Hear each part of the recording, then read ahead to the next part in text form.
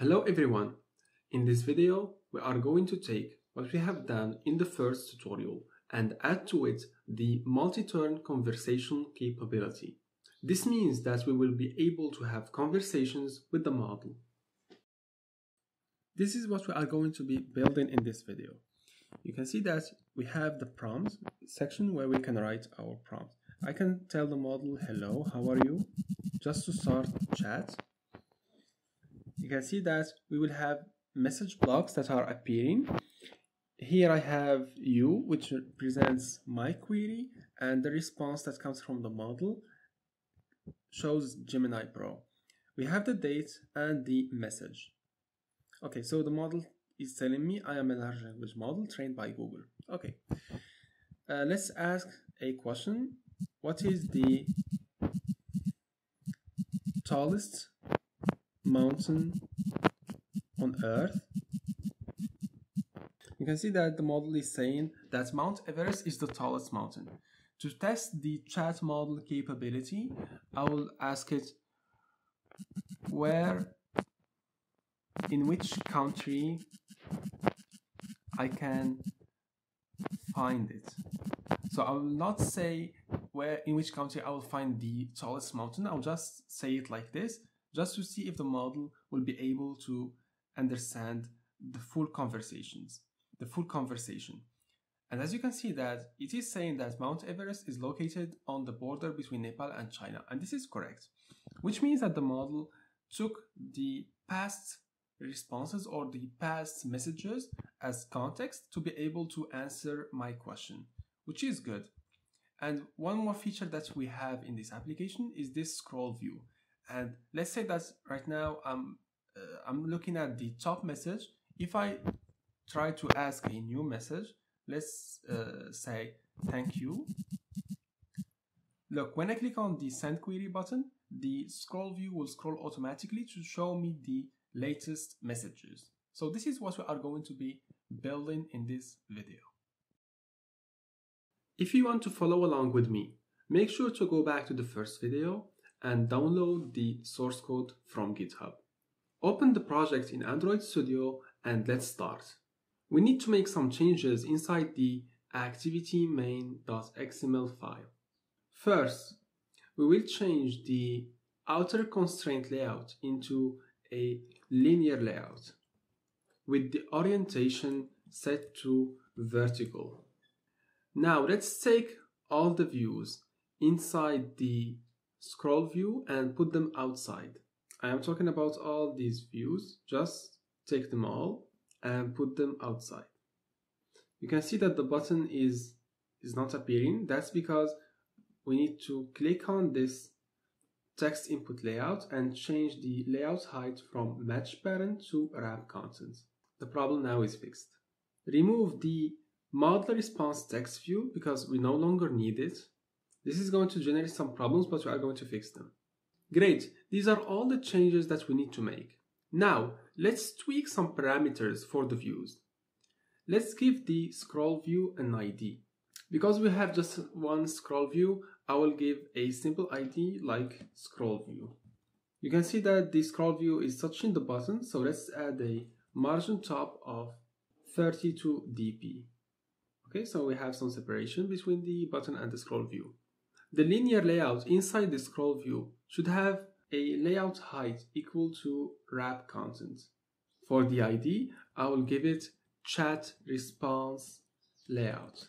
Because the linear layout is touching the sides of the screen, I will add 20 dp as padding to the start and end. And just like that, we have finished working on this file. As you saw in the demo, the chat response layout, I am talking about this linear layout, will contain the message blocks. A message block is a layout that contains some views, like the image view and some text views. Let's create this layout. Right-click on the layout folder. Go to New, Layout Resource File. For the file name, I'll choose Chat Message Block. And instead of using the constraint layout as the root element, I will use the linear layout. Hit OK. Inside, I will start by adding 16 dp as padding to all sides, 16 dp, and I will make the layout height equal to wrap contents because the message block should not cover the whole screen. Then I will add a horizontal linear layout. Inside it I will add an image view. Right now I will choose anything, but I will change the icon later. And I will add a text view. The image view will show a circle. This, for example, represents the logo.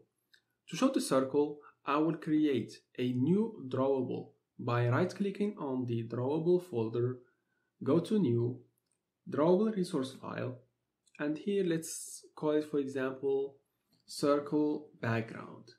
Hit OK. Here, instead of selector, I will choose shape. Let's give the shape a solid color. I will choose black, but you can choose any color that you want. And let's add corners. So I will choose a very big radius so that I can get a perfect circle. Close the circle background file and go back to the chat message block. Click on the image view, search for source compacts, and here instead of using the IC foreground launcher background, I will use the newly created circle background. Right now it doesn't look great.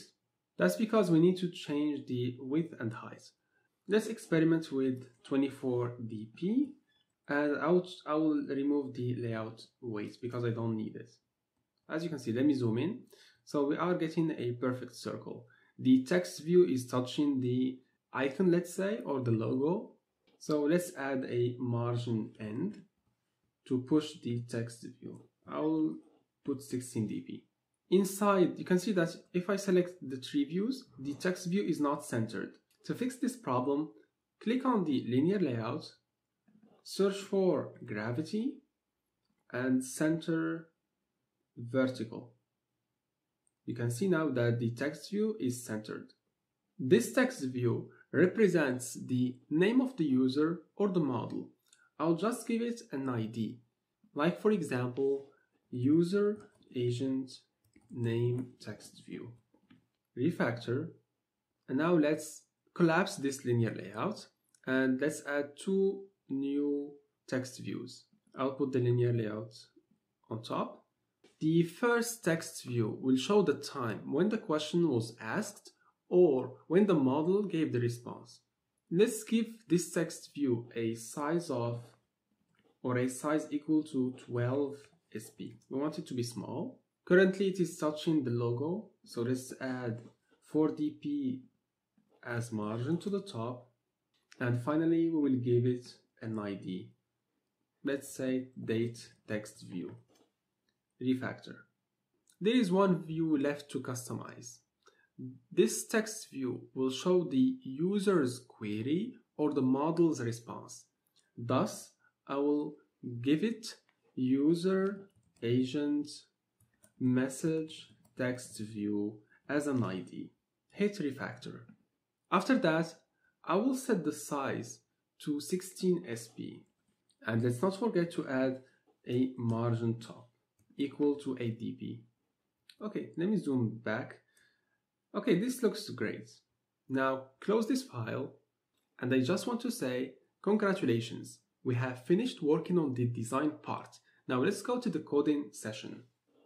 Open the main activity class.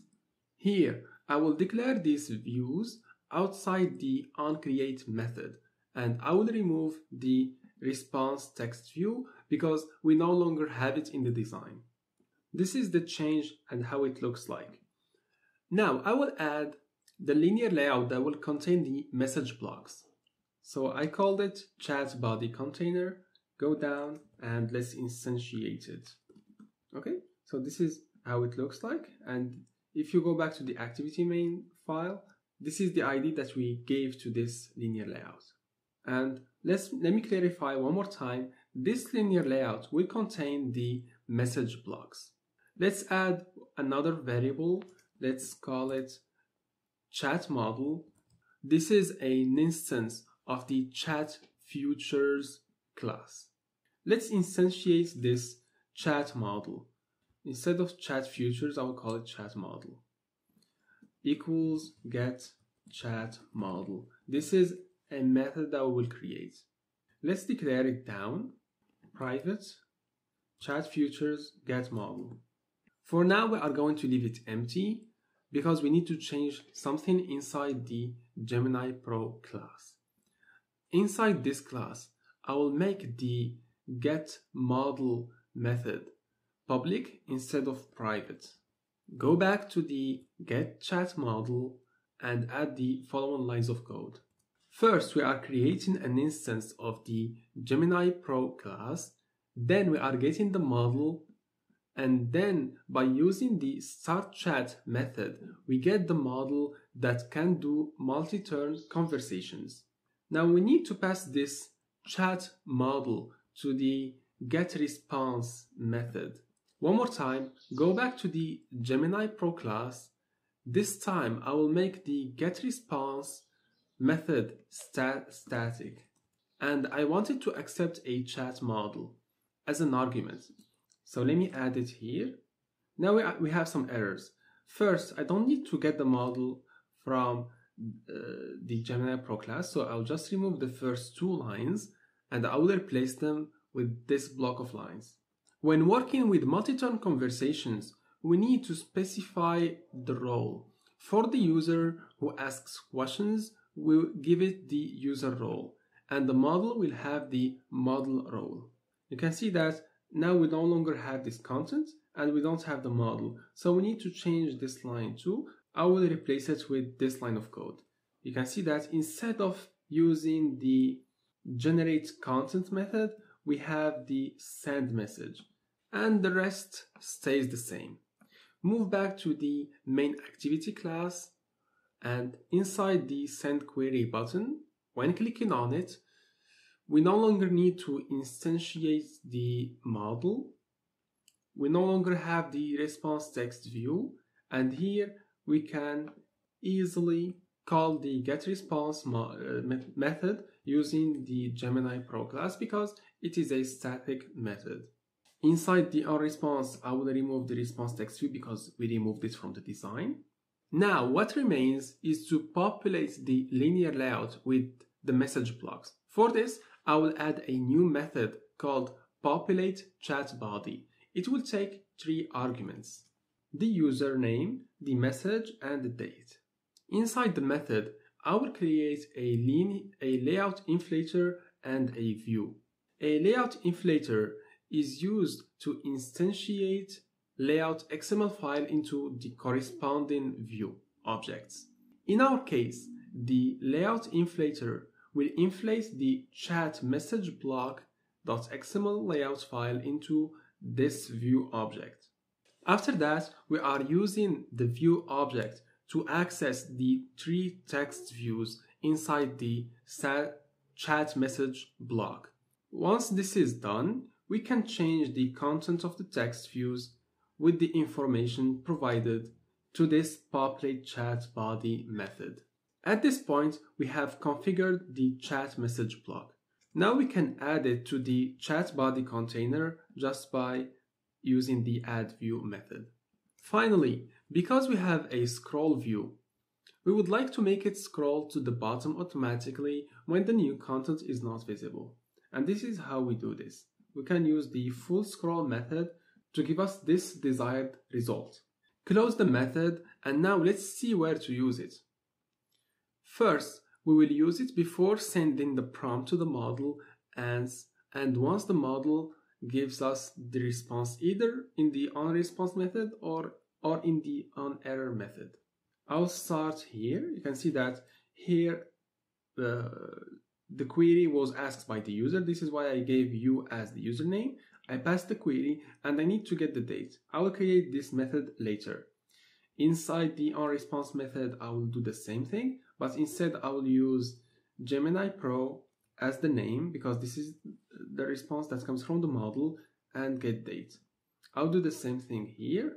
Instead of showing the toast message, I will replace it with the populateChatBody, and I will show this message just as an example. To get the date, as I said, I will create the getDate method.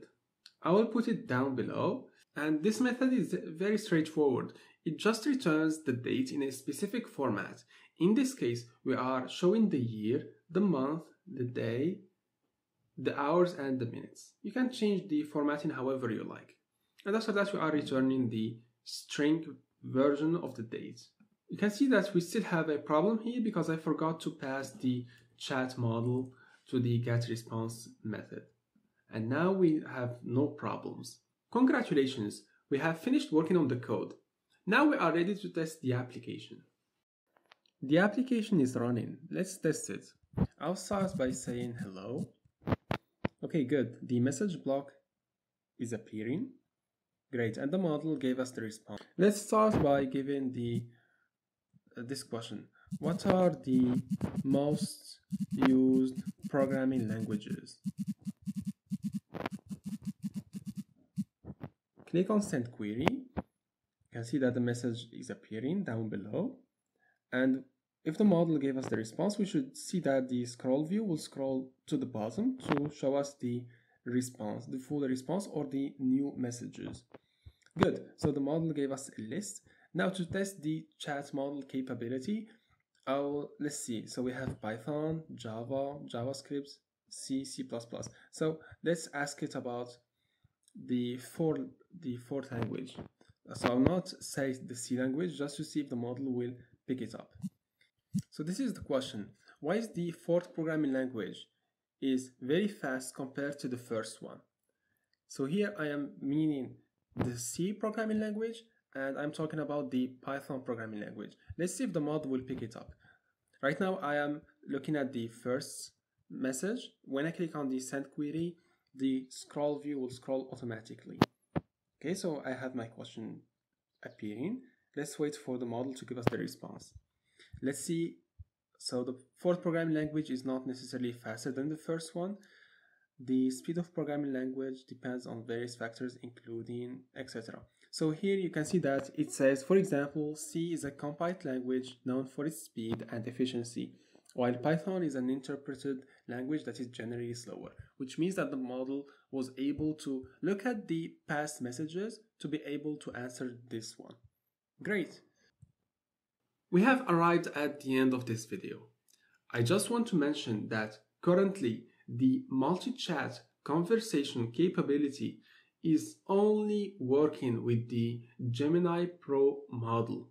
If you try to use the Gemini Pro Vision model, you will get some exceptions. In the upcoming video, I will show you how to count the number of tokens. See you next time.